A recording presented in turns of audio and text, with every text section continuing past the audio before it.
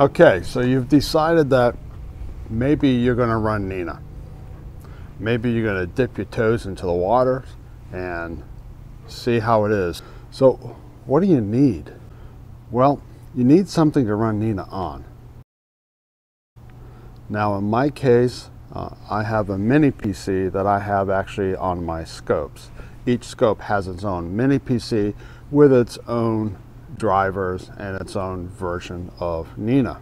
Now, some folks, some astrophotographers, they have their mini PCs actually mounted to their mounts, and it doesn't matter what telescope that they put on, they just connect everything up to that mini PC. They usually attach it to the legs or something of that particular nature.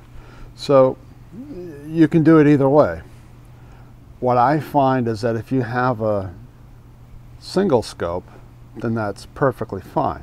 It's a little less extra weight, but what I find that the issue is that you then have all these cables coming down to the legs, and you have more chances of there being snarling with all of those cables coming down, and the cables can put strain, and you'll have other issues related to that. Whereas for me, at least in my head, by mounting it on the telescope so that each telescope gets its own dedicated little mini PC, it helps in terms of cable management. I'm able to keep the rat's nest located on the telescope itself proper. So those are kind of the decisions that you're going to have to make. It's like, do I load my PC and mount it on my telescope, or do I mount it on my tripod legs or somewhere on the mount itself and have the cables come down to it? And that's a decision that only you can make. And again, it depends on what your goals are. For me, I use multiple different scopes. I have the Rokinon 135. I've got my new Apertura 75Q, which is a 405 millimeter scope. And then I've got a 10-inch Newtonian, which is 10-16 millimeter focal length. And then I've got my RC6, which is 1370. So I've got scopes in different ranges and different styles of scopes, from camera lens to regular. This is a Petzval design refractor, to Newtonian reflectors to RC reflectors. So it's a wide range of different scopes with different configurations, and it just made sense for me to have a separate mini computer set up with Nina for each of those scopes, rather than trying to manage all those different possible drivers and platforms and all that other kind of stuff through one box. But again, it depends on what you've got and what you're going to be doing. But that's my reasoning, is because I have all these different scopes and I can put them on either mount. I have both Skywatcher EQ6R Pro as well as a Lost Mandy G11 mount, and they have different drivers for those. So I've got those set up on each of these, so that way I can mount the telescope on either mount. And that's just something that you're going to have to kind of work through and sit down. And what I did is I kind of write everything out so I can see it, and I can say, okay, what are my base configurations? And let that kind of dictate for you how you want to go, whether or not you want to dedicate a mini PC to a telescope, or if you want to dedicate a mini PC to a mount and have that mini PC service multiple different scopes. Later on, we'll talk about setting up profiles, and that's where that becomes handy, because if you have different scopes with different drivers and in different settings, you can set up profiles that can easily handle that. I use profiles a little bit differently.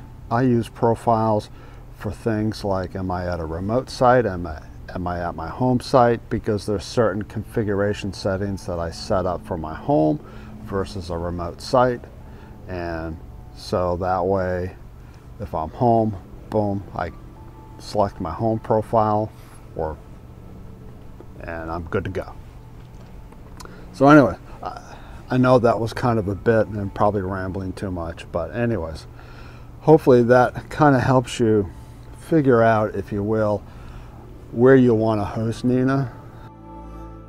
I know that some people, because they still want that hands-on, will actually load Nina and install it on a laptop and sit out with their scope with Nina and basically manage it and babysit it, the scope, like they've always done, like using APT and other things like that. But the whole part of going to Nina, what it affords you is the ability to kind of divorce yourself, if you will, from having to babysit your scope and basically be there in case something happens. If you set up Nina and you set it up the way that you want to, it can tell you when things are going wrong. You can get notifications. You can sit there and you can watch Nina and you can see what's going on. And if you need to come out to your scope, you can come out to your scope. It gives you that level of flexibility. If you want to sit out with your scope, you can do that too. Again, the key here to Nina, at least for me, is flexibility. It just gives you a lot of different options. But I think one of the biggest options, biggest struggle, is figuring out, do I get a mini PC for each of my scopes, or do I get a mini PC for my mount and configure my multiple different scopes on that, so that way it's basically married to the mount and not to the scope? Or if you don't care and you want to be with your scope and commune with it as it's capturing photons, by all means, load it on your laptop, plug everything in, sit beside your scope, and be happy. So again, the key word is really flexibility. So I don't know if any of that's any help or if that's just nonsense to you, but those were some of the things that I know that I was going through my head as I was trying to figure out early on, like, how am I going to use Nina? How am I going to set up my stuff so that it can use Nina? And how do I reduce the amount of effort that I have in terms of managing all the pieces and parts? So anyways, if you found this at all insightful, helpful, entertaining perhaps, please go ahead and hit the like button down below. And shoot, if you want to hear more about Nina and how I set it up and how I use it, go ahead and hit the subscribe button, because there's more of these kind of videos coming out. Next video, we'll get into a little more depth. We'll actually do a basic install of Nina and start working through the configurations and the settings that I use to set up Nina for my particular observatory setting. So until next time, clear skies and happy guiding.